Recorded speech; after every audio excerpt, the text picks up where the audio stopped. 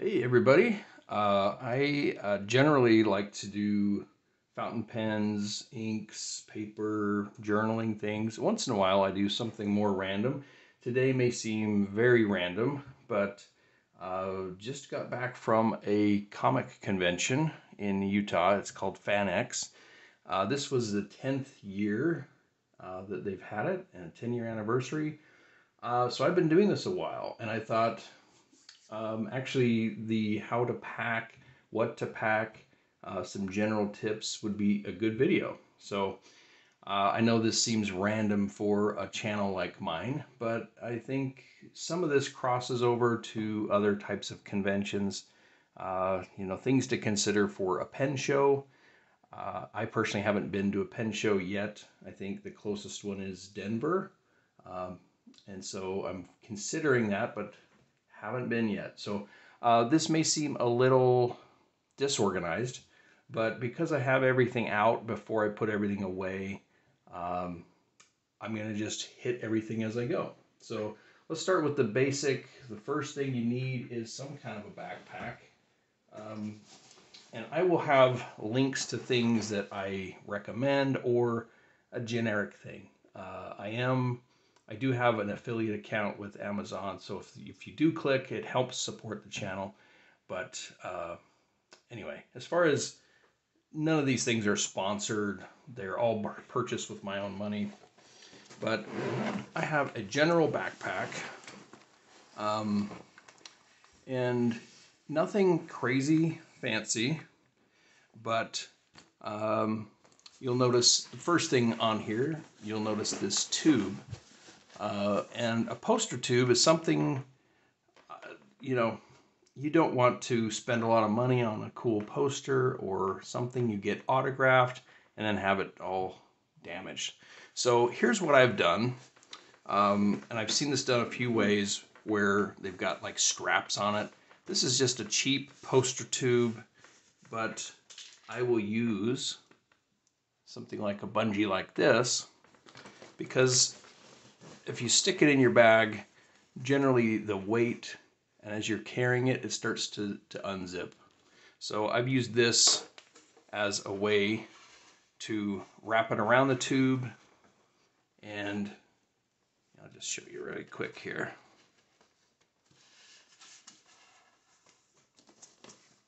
So yeah, the description in this video will have a full list of what I'm talking about. But yeah, this poster tube will stay right there. So this comes in handy. Another thing, when you are talking about things you don't want to get bent, things that are nice, another item I carry is a very thin binder. This is a 1-inch binder, so you can carry the stuff you want without it getting bent out of shape. You can carry like a map of the convention floor if you want. Obviously, a lot of these have a digital app, but sometimes it's nice to have something a little more tangible. A lot of times, if your phone isn't accessible or the app crashes or anything else, so anything that's 8.5 by 11 or short or smaller is great for this. Some obvious things. You're going to want something that you can have water in. Now, I recommend just a cheap plastic water bottle, something you're not worried about getting damaged or anything else. And then you can refill it at drinking fountains and things like that. So, something like that.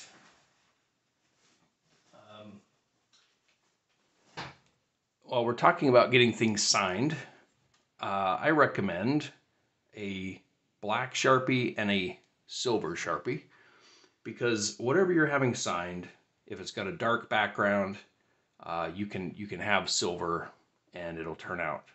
Now most artists and authors, they're going to have something to sign with already, and that's fine. But just in case, I mean, these don't take up much room at all. They last for years. I want to say I've had both of these for 10 years and they still work. So, but just in case. So you've got 2 colors that will work with basically anything you're getting signed. All right. Tissues. Always good to have a pack of tissues. I don't have one of those on me right now. Let me show off. This is a military / camping chair, and I got mine on Amazon years ago. I saw one of these and it was like, yes. If you're in a long line, I realize the younger kids can just sit on the cement floor, but these are really handy. I want to say at the time this was $20, maybe $30. Not terribly expensive. And I'm trying to get this all in frame. So you can see this part here, you just push to get that to latch. And then you've got a really nice chair. It does the job. So, military chair. This one weighs about 2 pounds. There's cons to taking this, but I've used it basically every year. You go to get something to eat, all the tables are full. There's no place to sit. You are maybe going into a panel and the room is full, but there's maybe standing room only in the back. It's nice to have something to sit on. Or just you're tired, you're in the vendor floor, you can find a corner somewhere and you don't have to sit on the floor. For comfort reasons, also the floors, you don't know. Someone could have spilled something gross, so you're protected that way. Okay, I do recommend, if you are bringing kids with you, let them bring their own backpacks. Let them carry their own stuff. When it comes to cosplay, I like to be comfortable. So a lot of times I don't cosplay. Very rarely will I dress up. But my kids love to dress up. So if you're doing that, you'll want some kind of a cosplay repair kit. Some things they can use to fix their costume. And I let them carry their own. So their own water, their own, and then if they buy things, they can carry that in their backpack too. I always like to make sure the app, if they have one, is updated. Another item, again, this is kind of random, but going through as I can. Something like this. This is an old power bank, but something like this is super handy to have. I'll put a link to something maybe more updated, but this is old. So something like this, getting all your devices charged beforehand, making room on your phone for photos, videos, making sure you have. I recommend getting some audio in case you need like a podcast or an audiobook to listen to while you're in a line. So those are important to me. But yeah, if you start to run low on power, it's nice to have something like this. And then I have had a lot of luck with this specific. It's got USB on one end that'll plug here, and then it's got, you know, a variety of different, you know, you can see the old USB, the new USB, and the Apple, 2 of the Apple chargers. So this is handy. Okay, so power bank. What else? I like to write out the plan. So not just on the app, but I like to get a 3x5 card. Something, you know, something kind of like this where I can put what time something's at, if it's in the ballroom or if it's in one of these other rooms.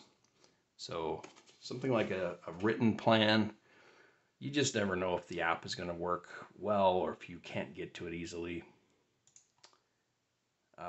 Something to snack on. So I recommend granola bars. I've also found useful couple examples. So things like you just need some energy. These were like Costco has this kind of stuff.